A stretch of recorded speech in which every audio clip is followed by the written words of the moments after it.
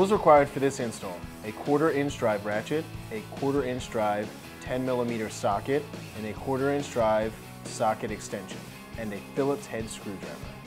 Begin by opening your hood and removing the push pins holding the cloth section to the headlights. Remove the 3 bolts holding the headlight in and pull on the lights to remove them. Unplug the lights to remove them. You will need to swap over some of the bulbs to the new lights. Plug the new lights in.